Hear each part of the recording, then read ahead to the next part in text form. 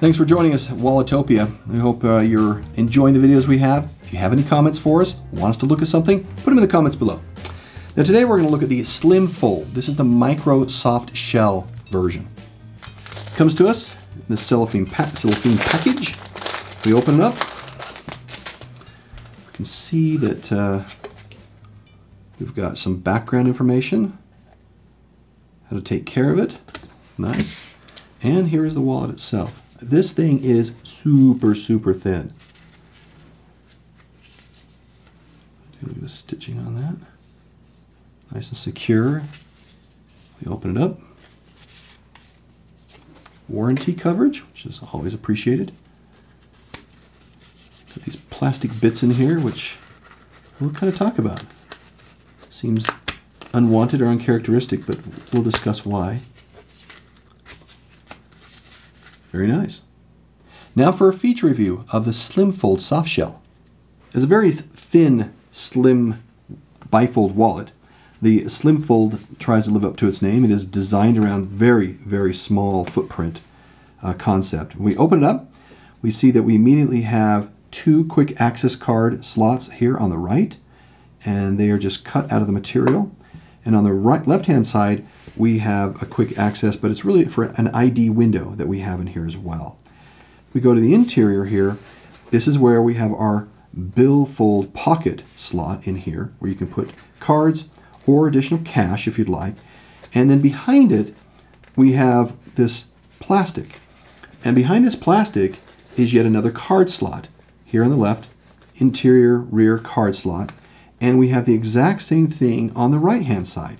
So you have card slots in the rear in addition to quick access cards here in the front.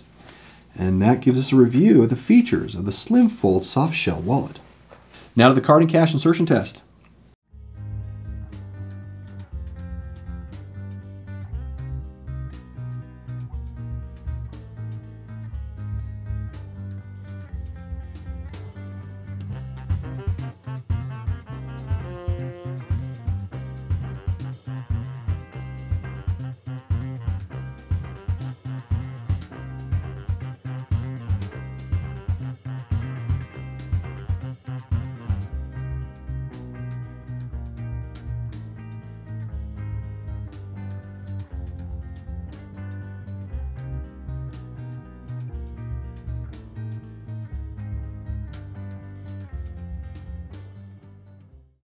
The company indicates you can hold 8 to 12 cards.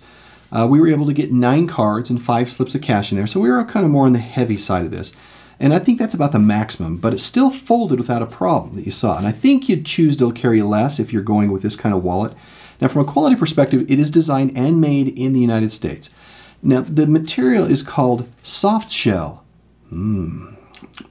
Soft shell. Oh yes, that looks rather tasty. Anyway, all right, sorry. Don't want to act like I'm too hungry or anything. So, the soft shell features blend is a custom blend of technical fibers, which gives this a very lightweight and very durable properties. It's waterproof, for example, and even the plastic inserts in here, we said we talked about these, that are sewn into this is part of the design. It gives it the rigidity it needs to maintain the integrity. Without these plastic pieces, it would just fold over and crumple up. It requires the plastic in there and to make it work. And that's what actually helps keep it super, super thin.